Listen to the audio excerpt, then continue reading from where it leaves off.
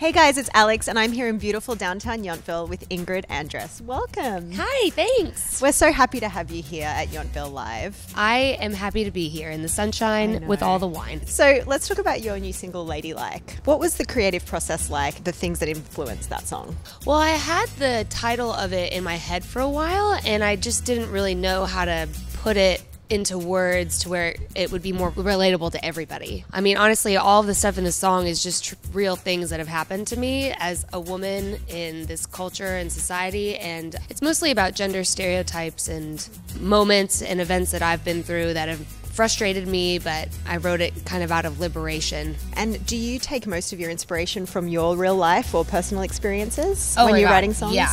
All of my songs. It's hard for me to write something that hasn't actually happened to me. And you are part of the CMT Next Women of Country. What does it feel like to be part of something like that? To go from being undiscovered to being Next Women of Country has been amazing. And what are you working on at the moment? What's sort of up next for you after here? I'm releasing songs periodically for the rest of the year, and then there will be a project at the top of next year. So, yeah. When you're traveling and promoting your music, what is something you have to have on the road with you?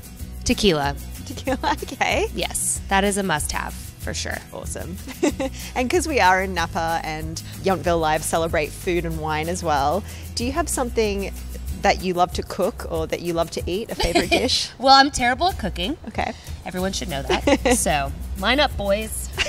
I've just appreciated the quality of the food and wine here, especially at this festival. It's been amazing. Yeah. And are you a red or a white wine girl? Red, all the way. Nice. With some champagne in between. Ooh, I like that. Where can people keep up with you and find your music? Everywhere, pretty much. I'm on Spotify and iTunes, and then I'm on Instagram. Just my name, Ingrid Andress, and on Twitter. So all the social media things that the kids are doing these days. Well, if you haven't heard Ingrid's music, you have to check it out. She is very talented and we're very lucky to have you here. Thank you. I appreciate that. Have a great show. Thank you.